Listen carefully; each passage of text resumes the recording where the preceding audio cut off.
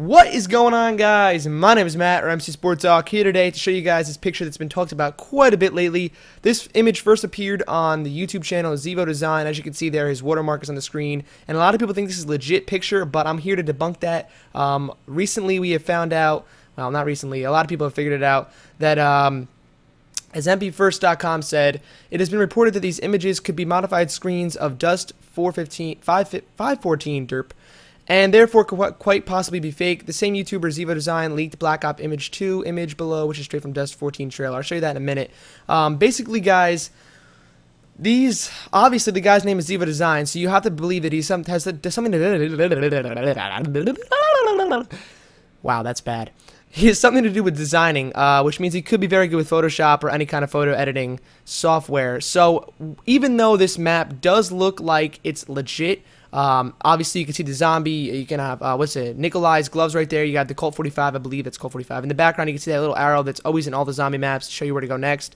You can see the round counter, the little dash marks on the left hand corner, and on the right hand corner you see a new interface with the same type title that we saw in the trailer that said Pegasus for that kill streak. So a lot of the stuff on here looks pretty legit. He did a very good job of playing with our heads, supposedly.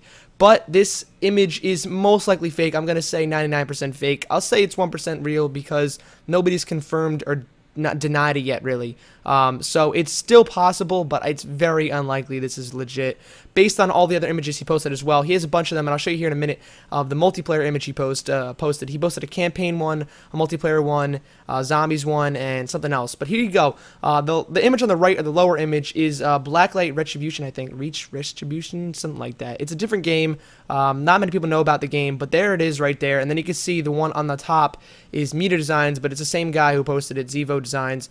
And you can see there it's the same exact gun. The hand looks a little bit different, but you can see that it's a blurry picture up on top. It doesn't look very legit. It looks like it's taken with a piece of potato. And I guess he could just very well have photoshopped that right in there to some random background that he created, or a random picture that he just messed with. So there you go, guys. It's most likely not legit. I'm sorry. I know I'm bummed too. I was getting pretty excited, even though there's nothing really that exciting about this map, at least this picture anyway.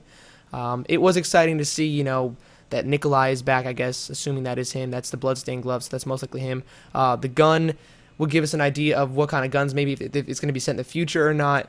But obviously this is most likely fake, so none of that can be confirmed. None of this stuff in the picture can be considered legit because it's all old news or something that he has put in there that is not in Black Ops 2. So anyway, guys, if you enjoyed the video, please be sure to rate and subscribe. And also subscribe to this show for more Black Ops 2 updates, guys. Catch you next time. Peace.